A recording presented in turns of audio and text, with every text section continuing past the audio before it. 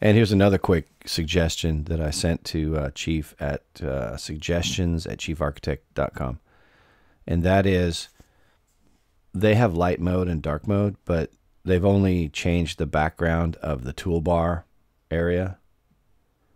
But the actual tool icons are the exact same as in light mode.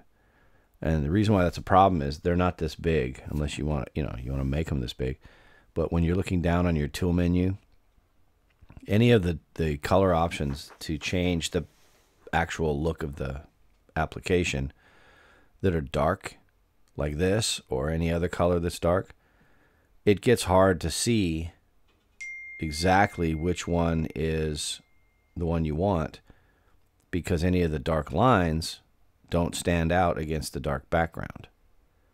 The contrast down here is perfect, and every one of these tools is easy to see and identify.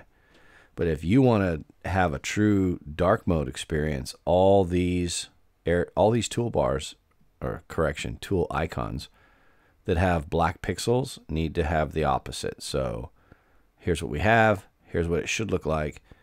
And like the parallel tool, any of these three dots down here, this black arrow, all of these little dots and this plus sign, they all need to be the opposite color, either white or light gray.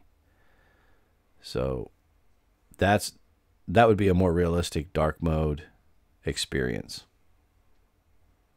Thanks for watching.